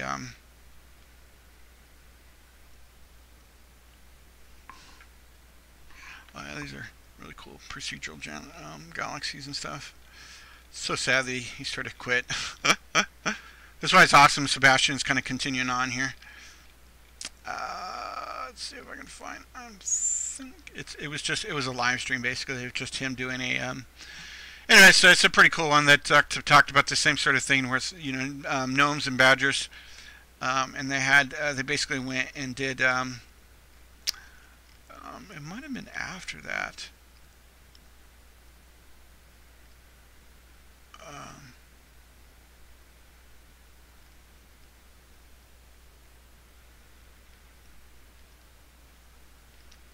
Yeah, so it's like gnomes and badgers would the badgers, and it's kind of the exact same thing where the badgers would go out and eat the gnomes. It's just kind of based on his channels and his sort of ideas, and the gnomes would go and hide under things, and this sort of like the Unity Forest system. It's actually, I thought it was Board to Bits Systems.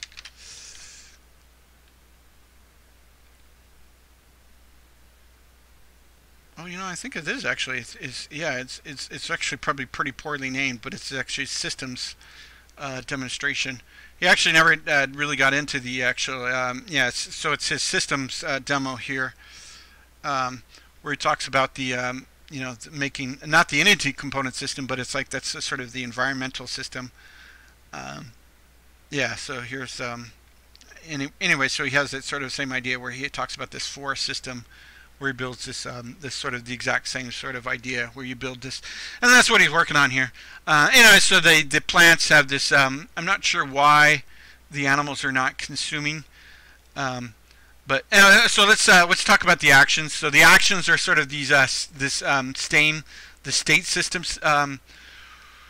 Quite a few people have this idea, but it's just anyway. So you have this idea that you're in this resting state. You're exploring. You're going to food, going to water, eating, drinking. You're looking for a mate. He talked about maybe that looking for mate is sort of another sort of system they talked about. I'm not sure why these feels like this is very old code if looking at it, but it could be part of the exploration. And then when you find a different a bunny, but it feels like that looking for mate would be sort of another system. Anyways, you also sort of need you also sort of like need this bool is male in here as well, equals true. Which I always like to do, and then anyways, and then you have now we have male and I guess I was looking at anyway. So the other thing too, I don't think there's any there isn't any subclasses of animals. So the foxes and bunnies are the same animals right here. At least that's what I assume would be the way to do it. Right here, so then we have the you can see here the trees are actually plants as well. I think the trees are actually just an object as well, but really I would just add in a plant, or maybe subclass this out, but I would probably add in a plant script as well to the tree, and then you can add in some sort of like a subclass of you look at the plant, you could add some sort of subclass of, some sort of way to say what kind of, you could have a, here, let me go, namespace, ecosystem, just to kind of go with the flow of what's happening here. We could have this public unknown plant type, and then, grass or tree.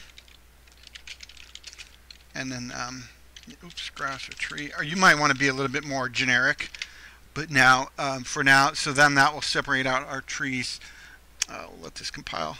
Oh, nope. I'm missing one extra thing here. We need a public plant type. I'm not sure why people don't do this, but I always give a base. A base thing like that. Let's see, what are we? Looks like I screwed something up.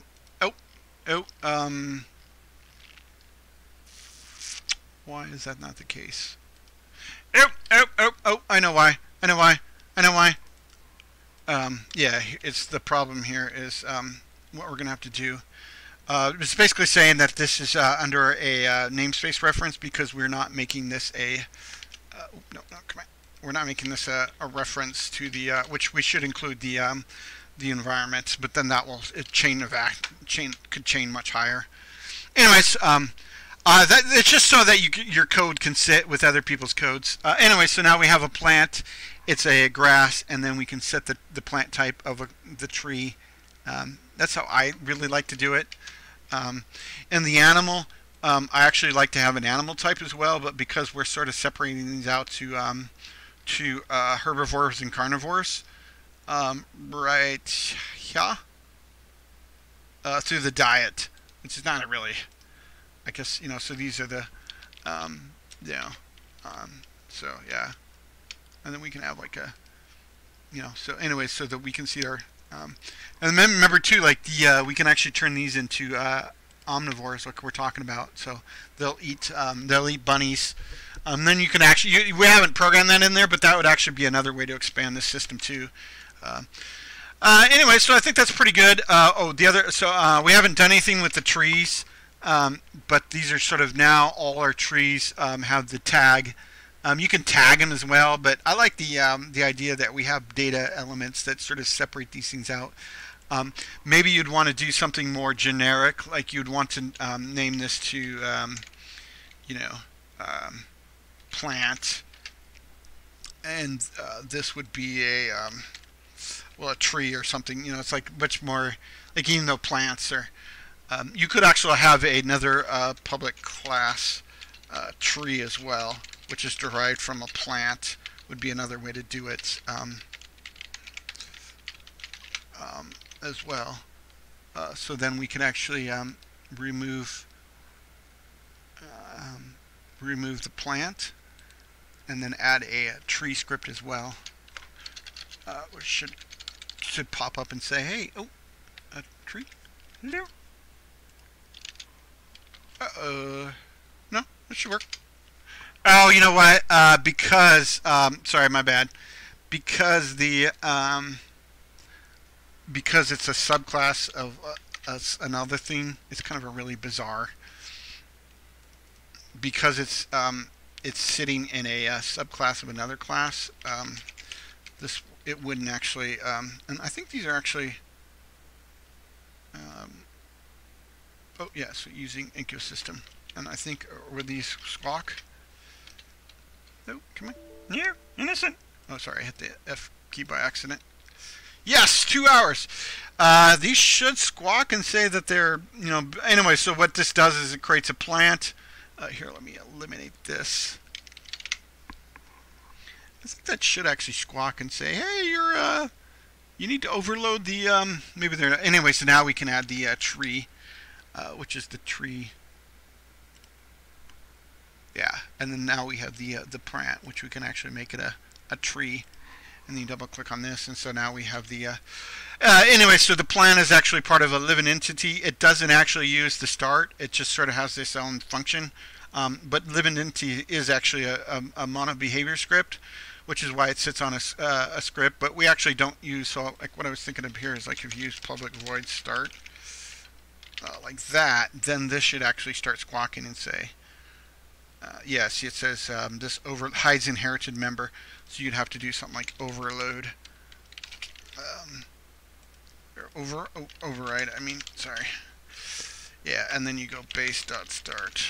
I think it wants a virtual. It wants this to be a virtual. Yeah, so this would actually have to be a virtual function under the living entity. I think this would actually have to be a. Oh, can't we just do a override of the, anyways, kind of little, just playing. Let's see. Oh, it can't. Oh, new would be the case. Yeah, since we're not using a virtual, and it's just saying, this is not an error, this is a warning. Basically, this would run, if we had some sort of like logic running here on the start, like some really crucial logic, this would never run on our trees because it didn't run. So here we can say new which was then fix that, because now we're saying we're over new void. We're saying, hey, this is the actual start you want to run, and then you go base to get to the one. You'd go base.start. The other thing you'd really probably want to do is make this a virtual. Like these are why this virtual set coordinate and a virtual, and then you can override. Then you can say over. I think you can still do new, but then you can actually do override.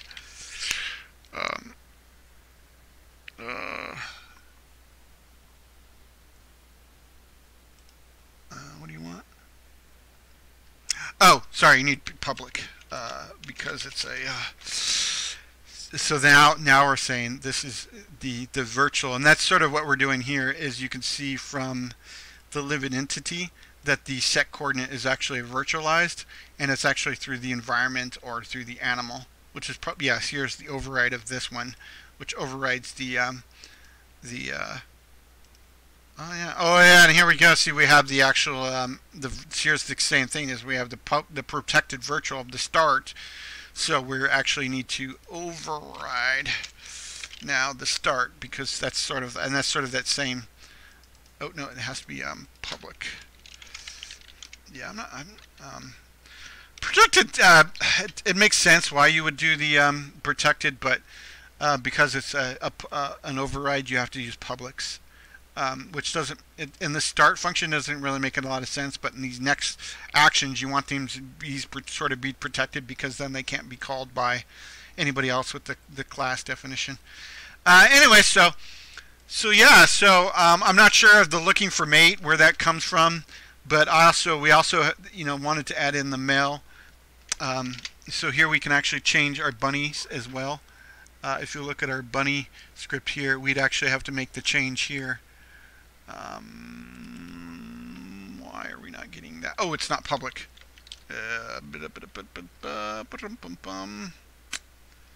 Should we?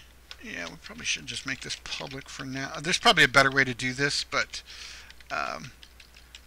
up here is we have these sort of ideas, just in terms of what I want to do right now, just to showcase the code, because this is sort of like the idea here. So now we can actually say this one's the male, this bunny right here is the male, and then this bunny's the female. I don't know if that's how it works in his game. You'd have to ask him, or I'm not sure how he actually implemented it. But anyway, so now we have the two different bunnies. Sort of one way to do it.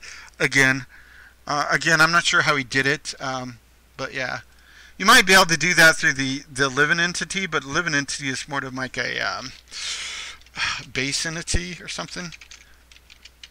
That's sort of like the entity component system. It's not the entity. This is not an entity component system. It's just saying it's an entity, which is like is this sort of this idea of what this really is. It's a I'm not sure what the best definition of entity would be. It's not really a C# thing, but programming. Yeah. Semantics, significance, and is oh yeah, yeah. So it's just like it's just basically a real a concept. So it's like an employee or student music album. It's just some sort of base. It's like a base class basically. Yeah. And that's why entity component system is like where it's like the entity is the E of the ECS, but it's sort of like the entity is just sort of it's basically what the core, the mono behavior is sort of that's sort of the difference here. Is this would derive from a struct, right? And like our coordinates is actually a struct, so that would be the difference here, is that we actually have a struct of an entity versus our or a living entity, which is a mono behavior. So the mono behavior is like, this is the game object is in the world at this vector coordinates, but he's sort of, and that's sort of like he's sort of going that direction where he's using the coordinates, but the mono behavior is like the graphic object. So it's like if you can separate out the graphics object model in the display and have a living entity structure, then that's sort of more like what it's going for. And ECS would actually have a way to deal with the graphic objects as well. and that's sort of like, and then this is sort of like, and this sort of just a very basic. This is all it has. It's just, it's like a data. You know, it's like a, and that's honestly too. You know, to me, it's like where it's sort of like Unity has gotten into this bloat. Is the only way I can say it. You know, because if you just create an empty here, it gives you a transform, which is actually interesting because the transform is actually in the local. It has a local position at 0, 0, 0, but it also has a world position which doesn't show here. But then this is actually tied to a mono behavior object instead of, so like transform is really, you know, the basic core of what you want, but somehow they've got overhead on top of overhead on top of overhead now, and it's like Unity is just getting bloated. And it's like, and you know, for me, I would love to see a transform just have the local, and that's sort of what he has here. It's exactly what he's doing here. He has the local coordinates and the regional coordinates, or the chunk coordinates. The colony sim for Athos or sharp accent actually sort of does this sort of same thing. It's like you have these chunk coordinates or regional, or people call them a lot of different things. That's why I just like to stick to the but these are like the world coordinates as well. It doesn't actually, in sort of the in the larger picture, it doesn't sort of work like that. That these are, you know, the local versus the worlds doesn't sort of fit like that. You know, let's see if we can see local versus world coordinates. Is there a way to sort of, oops, I can't spell coordinates. Yeah, so it's like you get this kind of really bizarre system here, where it's, I think it's like, it's because of the offset of the object. It's like, even though it sits in the local, that's where it's like, it becomes like where it doesn't sort of fit. And I think that's where Unity kind of went off in this sort of tangent, is because they sort of, it's like the modeling term is where they're derived from. Yeah, that's just, it's hard to sort of think of how to picture this, but it's like you're in the local view, but then you rotate in your world view, so it's like the local view is at 0, 0, 0. That's why all objects are, you know, that's why one thing about the base objects here is you want the bunnies to be at 0, 0, 0, because if you put them at 5, 5, it puts it into a, you know, it's like all of a sudden it's gone, and your bunnies clear off over here.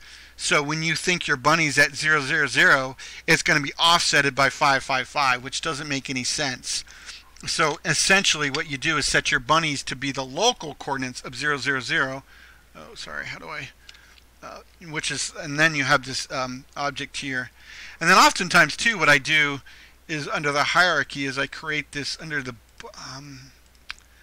I create this little object here called the node geo, and then I create the 3D object of the cube, 0.1 in my example, and then you can see this is where the bunny sits in the world. So that's kind of like the bunny sitting, you know, that's the size of the bunny. And then if we, wish we could somehow, we go to that, like, that's sort of like the tree as well. It's like if you go to the tree and you create this sort of same object where you create this empty, and then you create the 3D object of the cube and set the cube at 0.1. This is sort of like where you get this idea that the trees are actually, in the isometric, is like you get the tree is actually 1.2 outside of our tile. So it's actually kind of more, takes up 2 tiles. And it's sort of like, so how do you, like, how do you, I'm not trying to get this to be,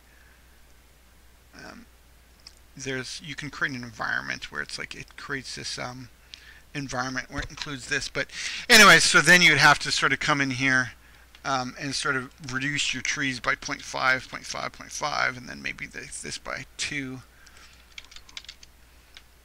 But that's not going to look right. This is going to be like, so it's going to be 0.75 or something.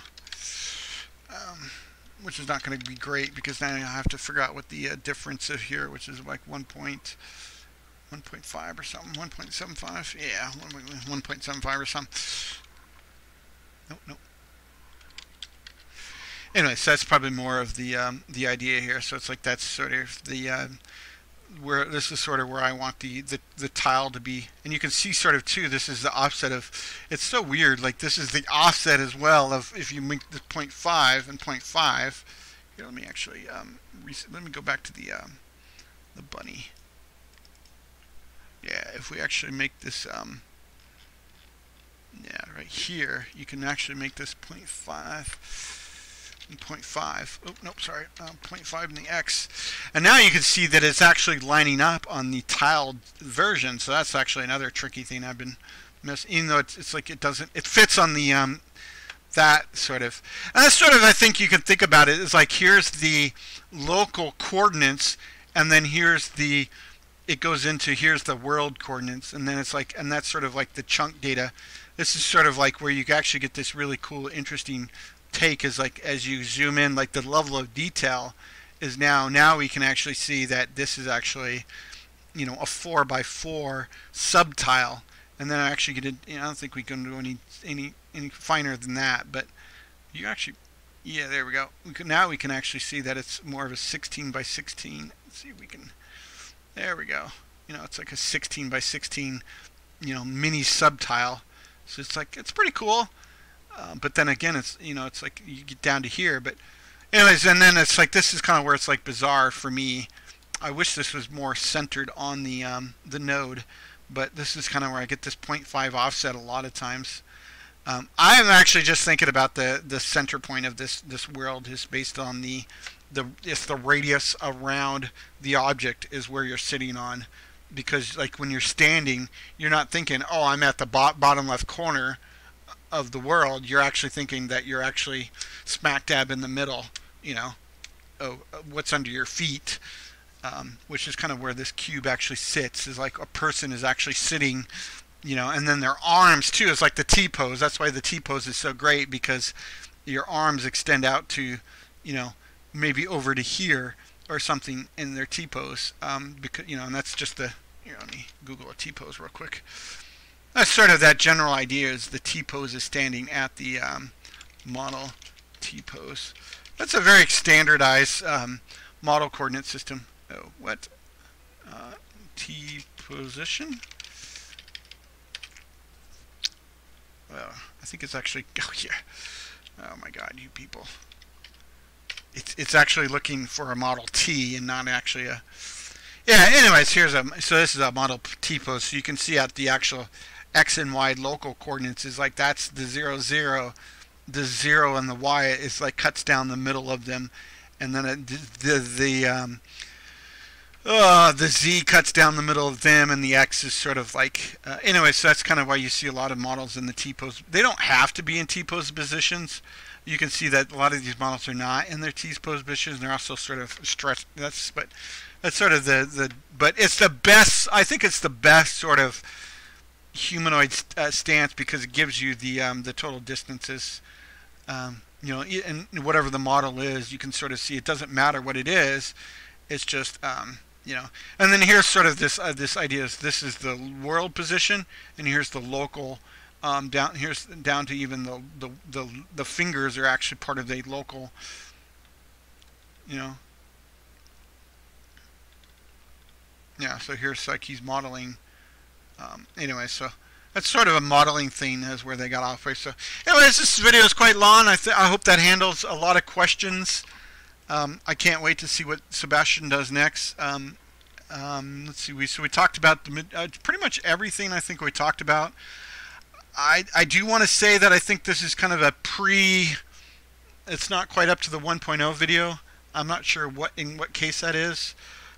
You can sort of see in the animals where, especially in the environment, where is the environment? We don't see a sort of consume variable here.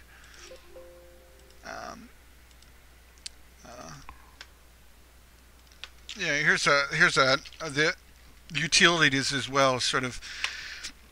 This is not kind of how I do it, but it's actually a pretty, you know, like this is the tile visible, like given the XY of the tile, giving where they, where they can go. It sort of runs the distance checks and sort of runs a lot of things. These are sort of based on the coordinates. That's sort of like, and I mean the coordinates are pretty cool. Where he builds his own coordinate system. That's sort of like, I've actually done this as well before the vector 2 ints. I've actually created my own, I think I called them, what did I call them?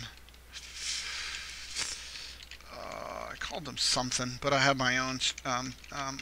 You can call it a class as well. It doesn't really, structure probably better, but I call them something. Anyways, it's basically the same thing. Whereas like you have this, the read-onlys probably are nicer, but I don't like them because you can't see the coordinates like this. That's why I do it a little bit differently. And you could do a system, but it's actually not going to help you. This would actually run a ton more overhead because of the data serialization, and these are actually read-only data, which wouldn't show up in the editor as well. So, anyways, and then you have the static conversion functions as well. So these are the where you run you can actually say the coordinate dot, which is probably what this is. Oh no, it's just coordinate dot, and this is sort of like the utility as well. So this is like you would probably have the environment utility or the coordinate utility, which just runs the statics. These runs are, I'm not sure if the statics run the overhead of the structure. It feels like it should, but maybe it just doesn't do that. But anyways, you see how the this is actually a base. Is this a base constructor? Why would it have an override? I guess they would have an override in the operators, yeah. Yeah. The implicit operators, yeah. So this is where it's kind of like the yeah, so these are base objects for the struct. Yeah, so they have base objects. Yeah, so is this where you get the? Yes, this is like where this is the and you go to the definition of this, which is the static operator.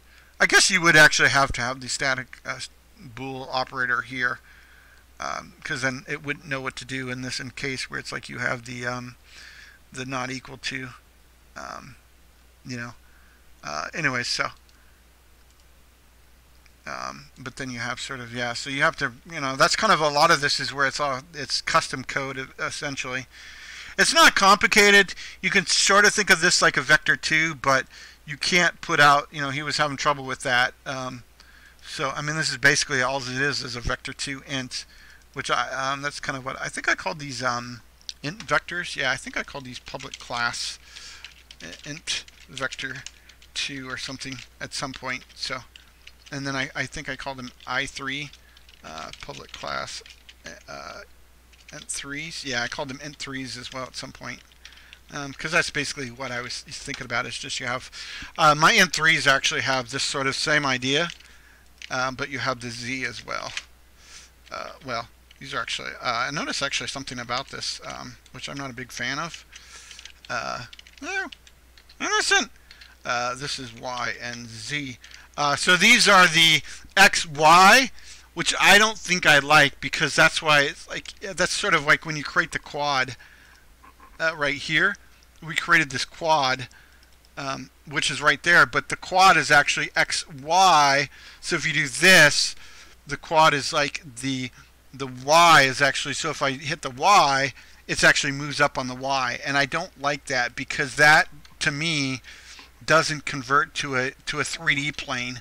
But if you shake this down to 90 degrees, which rotates into the plane, then your y is actually, you're increasing the height, which I think makes a lot of sense, and your z is actually, like minus 5, because we're at 0, 0, and we're pulling back from the camera. So that's like the y. That's why I always do this, is like the I also do this sort of idea that x is forward and back, and your z, this is the z plane, is your left and right, and your y plane is your up and down. And I think that just simplifies everything that you're doing, and you don't have to have these complicated coordinate systems because you're already having the idea that the coordinate system is in this idea and it's like you're looking down at the environment instead of like, and that's sort of like a lot of 2D games do that, where it's like your camera is looking at the environment like this, and your camera is now in the orthographic as well. So if like you pull your camera back, see if we can get a good view of the camera. Why am I not seeing? Oh, because I don't have the camera. So if we take the camera and make it 0, 0, 0, and then we pull over here, oh, and then down. I mean, it's just kind of really, but if you do the, this video's going crazy. If you do the orthographic, that's actually kind of where you get this idea from. Is like you get this camera that's like, and oh, I think we have to pull back. That's probably why. Yeah, there we go. And then we don't do the 45, and then we can say size of. Anyway, so then you get this idea that you're looking at this this tile right here. So then your map is actually kind of laid out like that in frontal. See if I can, let me pull up an old Zelda map. Legend of Zelda map.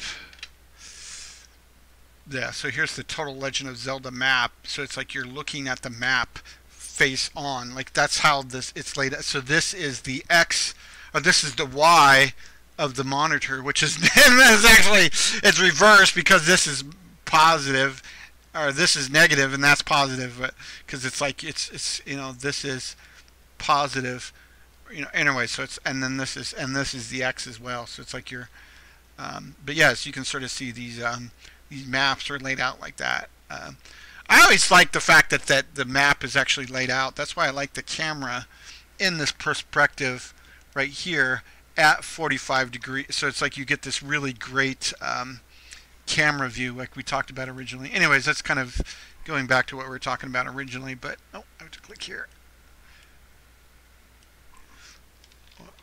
Anyways, but you can see the oh, in the scene view, we can kind of see, like, if you get your camera to this centralized position, that you can move. Like I'm holding right arrow, left arrow. Oh no, I think it's because the camera. Oh, that's actually the editor camera. So that's not how the editor. I think you actually, yeah. This is actually, yeah. And then you'd have to do like the mouse to pull it back like that, and then mouse could actually go like left and right like that. But you can also. But actually, I like that as well. But it's sort of like this actually is not the. This is more of the zoom where I'm pushing up, and it should actually go like that. That would actually be better for me. But it's actually. Oh, can we get into that? Yeah. So now we can actually get into the on the perspective. Now we can go back and forth because we're in that perspective, or the isometric, I mean, of the camera, and now we're sort of in that. I think it looks much better here because you can get the. This is like what the Zelda map would look like.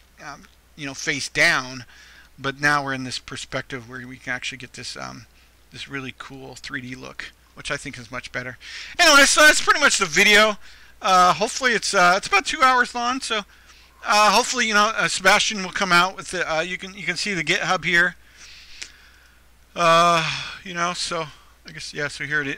Yeah, here's his GitHub, Lague, Sebastian Lague, so it's SEBLH. You can just search for Lague, which is his GitHub, and he actually has really cool. Oh, you know, yeah. So he has a lot of cool. This is kind of how I found out first because I kept going to. Oh no. Yeah. Let me go back to one more back. You can actually click on this one. For some reason, it doesn't find it like that. But anyway, so now you can see. Yeah. He actually committed.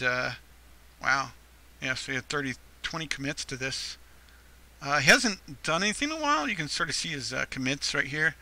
It's been a couple weeks, so maybe he's sort of working on it in the background and then waiting to do a commit. So hopefully that's the plan. But anyway, so it's really cool.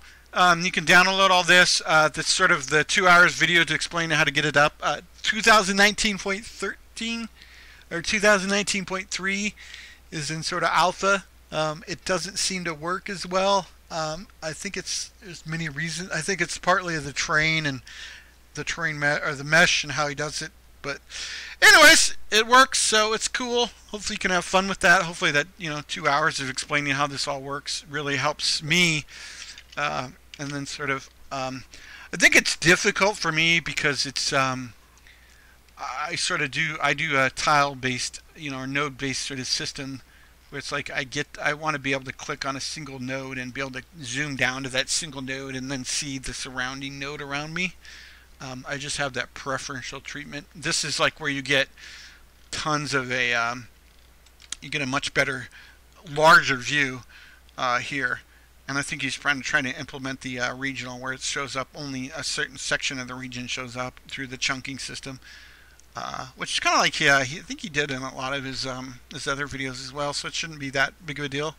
It's just a lot of complicated things, especially when you go from per chunk layer, where you have to line up your regions so they're not they're not mismatching your and also the biomes as well. So anyway, so that should be pretty cool. So hopefully, thanks very much. My name is Micaiah Stevens. I do have my own channel here. I guess we should pimp my channel as well. Might as well talk for 2 hours. Yeah. So here's yay, my one lovely picture. I also have my gaming channel with my cat there. But yeah, so I have very few subscribers, but we actually talked about Sebastian alone on, this is sort of what my game looks like, where you can see the tile right here with this. We've actually talked about Sebastian in a lot of videos, I think. I don't know, there's a lot of videos. Yes, and then you can see the board to bits system here. Yeah, here's board to bits right here. So this is what the system like. Here's the bunnies and my trees and my grass, and I think I used wolves or something. I used ghost, or this is like a creature pack I use a lot of times. So anyway, so that's sort of that same system I've been talking about a lot. So yeah, so and you kind of this is kind of the idea here. It's like you got these individual tiles, and then they've got wall tiles, or sort of what I've been doing. And this is kind of an overhead. Oh, this is a different snake game. But yeah, and then here's a tree demonstration where I'm adding. Yeah, I'm adding. Oh, I think this is a private video. Yeah, it's unlisted. Anyways, it's just adding a demonstration here where it talks about interacting with the tree and then also interacting with grass around you. So it's like the player can go around and harvest wheat and stuff like that, or the rabbits can eat. That's sort of what these are. The different colors, like the green and the grass grows to 0.2, but the wheat grows to 1.5. So you can actually walk through high wheat fields and stuff like that. And then sort of here where you can get this height view as well. This is a 0.3 difference, but you can get that height view as well. So that's kind of my goal, but then I can only get a couple hundred tiles at a time. But yeah, like this definitely, if you want to take this further, the board to bits one here talks about this this sort of forest system here where I have this chunk. I make this chunk of 32 by 32 or whatever, and I have trees, grass, rabbits, and I think ghost or wolves, or ghost, or I have another object, I can't remember, but that's basically was my wolf or my my badger, whatever is going to eat the bunnies. Anyways, this video is not public, but yeah, and then there's and also I have the game that it's available on Steam. I'm having been working on it for a very long time. Yeah, so then yeah, so we also talked about game design as well, talking about various components, and the RPG design was really awesome. Had like a ton of, and then we also talked about the roguelike designs for a lot of times. But I thought there was another video series in here. The other thing too, the thing about Board to Bits as well, is talking about his series. I took Quill's. It's called Badgers and Gnomes. It's on his Twitch. I'm sure it's on his crate somewhere. But I sort of took Quill's and Board to Bits and combined them to my own system. Anyway, so I do a lot of video responses to people. I'm sure there's a Sebastian in here somewhere. I think it might have been on a different channel where I started the original channel, where I had this a long time ago, where I responded to his caves. Or it was actually a color system based on, color coordinate system based on the maps. You have a 2D map, and it's like you design these color, different colors based on the map. Yeah, I don't think I have anything recent, so I probably should owe him one. Yeah. They take a lot of time. The responses take a lot of time because I'm not trying to make a response to someone's video. Like this Blackthorn Prod one, it's like I made an entire cave, dungeon system that was sort of building a. He had a question about. I think he had a question about something. Yeah, so it's a 64 by 64 challenge. So that's sort of like that chunk as well. It's like a 64 by 64 chunk. And I sort of took that and took it into a pixel challenge. That the chunk is 64 by 64, and it's like you take that color map and you convert it into a pixel challenge. Here's like the other thing. This is another unlisted video, but the Galaxian is sort of like this old school, and it's like you have that same sort of tile-based movement left and right, where it's like you hit left, the character moves left, and this tile. It's like a pixelized system, but anyway, so. And there's also the free, this Sharp Accent one is the Survival Horror. It's where you can also take the same 3D system, but 2D tile sort of hard chord system, and then add in like a Zelda-like free roam or a Breath of the Wild or whatever it's called now, where you take a free roaming camera through that system. That's probably where my second iteration. You can see that down here. I've been playing with that a lot in this version, where it's like you're Ethan, the Unity character, can run around in this environment with sheep and a lot of things.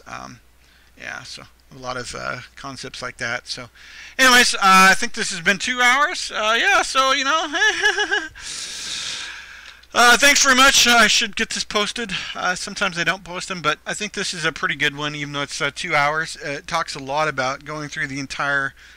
Maybe it spoils some for Sebastian, but he kind of talks about that with his video, and then you sort of you don't get to see the code, but now you can sort of see the code with the population, the animals. Population is just the initial load of people, and then I don't see the birth and death and all that. Or I don't see the birth. I definitely see the death and the plants and stuff, but they don't seem to be active. So anyways, I guess I'll get this posted, and we'll see what goes on. Thanks very much. You take care. Thanks for checking it out.